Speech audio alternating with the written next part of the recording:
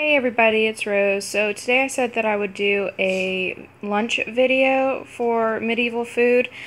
These did also come out of the Ice and Fire book that was inspired by Game of Thrones. Now for the soup, that was a spun-off of the onion and ale broth. It does include a bony broth, which I use the lamb bones because I made a lamb roast for this evening for dinner, so that's going to be in the other video. But instead of using pearl onions, I just used whole yellow onions, and I had chopped them up and threw them in and caramelized them for a little bit. I did not put ale in this since I didn't have it available, and saffron is also optional, but I didn't have that as well. So this is what I did for the broth and for the onion soup. And then for the milk, it's an iced honey milk.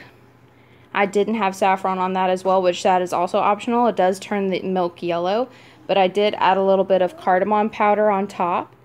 And for the Taroshi honey fingers, those are also known as Roman honey fingers.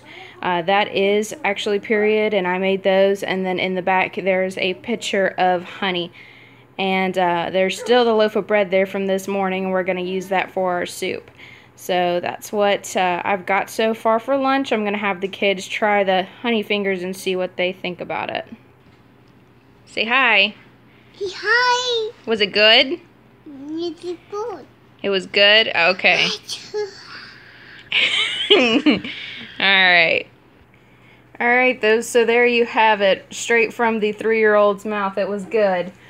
So I'm going to sit down here with my husband and eat, and these kids are probably going to eat some honey fingers. Y'all have a great day. I'll see y'all for dinner.